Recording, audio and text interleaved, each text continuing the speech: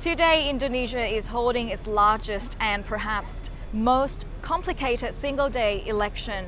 We have more than 190 million voters today, and also more than 245,000 candidates who are running for more than 20,000 seats at the national and local levels. And we also have more than 800,000 polling stations across the country.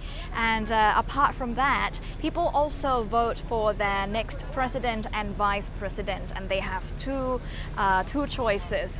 The candidates number one include incumbent President Joko Widodo and his running mate Maruf Amin, who is a prominent Islamic scholar and with a lot of support from top Islamic organizations in this predominantly Muslim country. The candidates number two include Prabowo Subianto and his running mate Sandiaga Uno, who is one of the country's richest billionaires.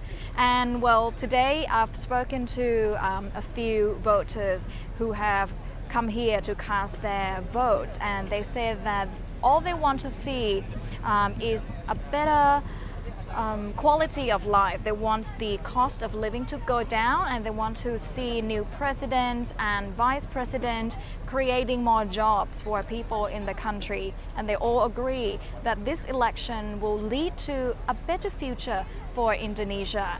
This morning, candidate number two, Prabowo Subianto, he also came here at this polling station to cast his vote. He spoke to journalists and said that he is optimistic and happy that this day has finally arrived. And he said that according to his team's research, he is confident that 63% of votes cast in this election will belong to his team.